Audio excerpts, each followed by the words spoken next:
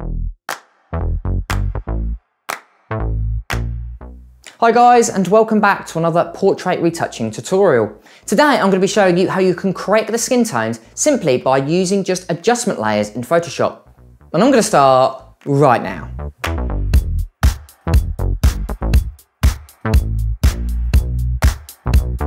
What's up guys, Photo Fever here and welcome back to the channel. So today we're talking about correcting the white balance, but more specifically, correcting the skin tones, especially when you're shooting in different types of lighting conditions. Because when you go ahead and shoot outdoors, indoors, or even under certain lighting conditions, you might find that the white balance drastically changes. So today I'm going to show you just using simple adjustment layers of correcting the white balance, specifically when it comes to correcting skin tones. So with that out of the way guys, let's get started. So what I'm going to do is I'm going to first open up a raw photo. So this photo has not been color corrected in any way. So I'm going to go ahead and open up the sample photo for this. And as you can see, this was shot under quite a heavy tungsten light, which causes, if you haven't set your color balance correctly in your camera, comes out quite a green tinge. And overall, this photo is quite dark. So what we're going to do is we're going to go from this, and then we're going to finish off with a finished result. So this is a color corrected photo, and we're going to probably work with the skin tones. So what we're going to do first is we're going to go ahead and create a curves adjustment layer. So we're going to go down to the bottom right hand corner guys, click, and then we're going to go up to the curves adjustment layer. Lovely. So what we're going to do is we're going to first thing, we're going to ignore the actual curves adjustment, and what we're going to do is we're going to go to the three eyedropper tools found on the left hand side. And what we're going to do is we're going to select the one in the middle, which is called Sample and Image to Set Gray Point. And this will get us about 90% of the way there. So what we're going to do is click on that. And as you can see, what we need to do is sample something that is gray or neutral in the image. Now, at the moment, we don't have a gray card. So I often have a gray card on my desk, something like this. And this helps you kind of get to this stage. But we don't have one in this photo. So what we're going to do is we're going to use the eyes of this girl. So what we're going to do is we're going to zoom in, and we're going to go ahead and select the white part of the eye next to the iris, and we're going to go ahead and just sample an area, and we're going to go ahead and zoom out. And as you can see, that has fairly fixed the photo. So if we do the before and then we do the after, you can see that's got us about 90% of the way there, but there's still quite a lot of green in the background, and overall the skin tones aren't looking about 100%. So I'm going to show you how you can get from this point, and we'll go on further. So what I'm going to do next is to create a luminosity mask. And this will fix the bright part, and it'll create a little bit more of a shimmer in the skin tones. Wouldn't necessarily be there unless you just added in a global filter. So what I'm going to do is I'm going to create a luminosity mask to actually add into the highlight areas. So what I'm going to do is how to create that. I'm going to go to my channels icon. So that is right next to your layers. Let's go to your channels. Hold down Command or Option on your keyboard, and then go ahead and click the RGB one. And this will select all of the bright and highlight parts of your photo. Then what we're going to do is go back to our levels panel, again with this selected. And what we're going to do is we're going to go ahead and create a levels adjustment layer. So we're going to go down to our bottom right hand corner guys in the adjustment layers icon. And then we're going to go up to levels, which is just above curves. And what I recommend doing with this is taking the highlight in our curves and drag that over to the left until you are happy with the brightness of the photo.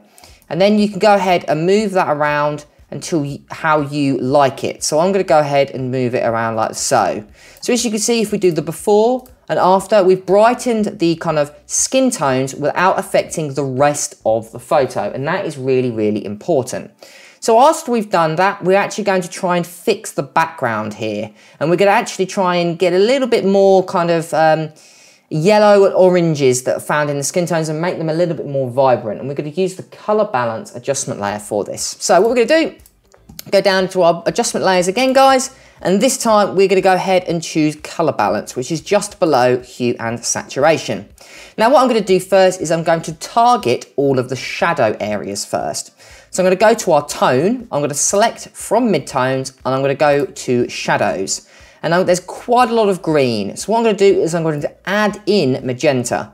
So I'm going to go to our magenta slider here, and I'm going to go ahead and add in a little bit more magenta. and hopefully that will cut down just that little bit that you can see of green in the shadow areas. And then I'm going to go to my midtones, and I'm going to add in a little bit more yellow to the midtones.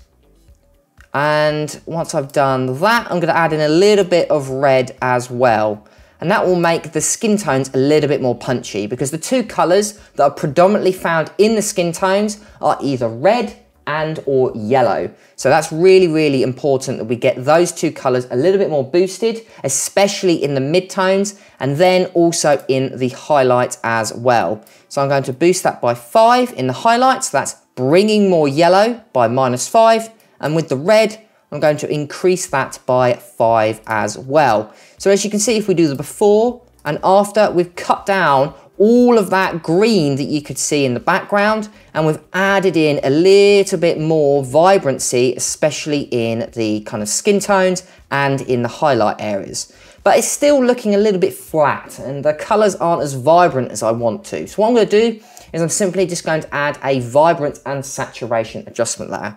So I'm going to go down to our adjustment layers again, guys, and this time we're going to go ahead and select Vibrance, which is just above Hue and Saturation. Now I'm going to leave the saturation alone because that's the kind of intensity of the color. I just want to increase the vibrance. So what I'm going to do is I'm going to take that Vibrance slider and I'm going to take that over to the right, but not by too much. I'm going to make a very subtle change. So I'm going to go and add in around 15% for that. Okay. And all I need to do now is to create an overall brightness layer, because it's still looking a little bit too dark. I would say we've fixed the skin tones. We just need to fix the brightness for this. So what I'm going to do is I'm going to go down to our adjustment layers again, guys, and this time I'm lastly going to select curves. And what I'm going to do is I'm going to create a S-style curve by increasing all of the actual brightness of the photo. So I'm going to increase the highlights, and I'm going to slightly increase the shadows, but not by too much. And what I might do is I might brighten the brighten the shadows as well, ever so slightly. So I'm going to go for something that looks similar to this. So I'm going to go for that. So you can see I've got this very slight S-curve by decreasing the whites, increasing the highlights, slightly increasing the shadows, and ever so slightly increasing the blacks. It's very subtle, but ever so subtle changes throughout the entire photo will overall create a great photo. And what we can do now is if we group the group layer at the top, so select that curves adjustment layer, go all the way to the bottom and select that bottom curves adjustment layer. And then what we're going to do is press Command G on the keyboard. What that will do is it will group all of that together. We're going to double click on that group and I'm going to rename it Edits. And then what we can do now is do the before, which you can see it was very green, especially in the shadows and midtones. And we do the after, you can see we've really brought that up. And now what I would do is I would add in a little bit of dodging and burning. I'd also add a little bit of skin smoothing and possibly adding in or removing a few freckles. But overall, that is how I color correct a photo when it's specifically surrounding the skin tones. Because usually I would color correct a photo just using the white balance tool, or like for instance this, the color mixer tool. But I wanted to add a particular tutorial just to show you how you can specifically do it to the skin tones, because skin tones again are very, very subtle, and it's not something that you would drastically change like you would do a landscape photo, because skin tones are very difficult to get right. So I thought I'd make a tutorial just like this one to show you guys how I go from start to finish of correcting the skin tones from a raw photo. And there we go, guys. So that is how you can correct the skin tones from a raw file in Photoshop.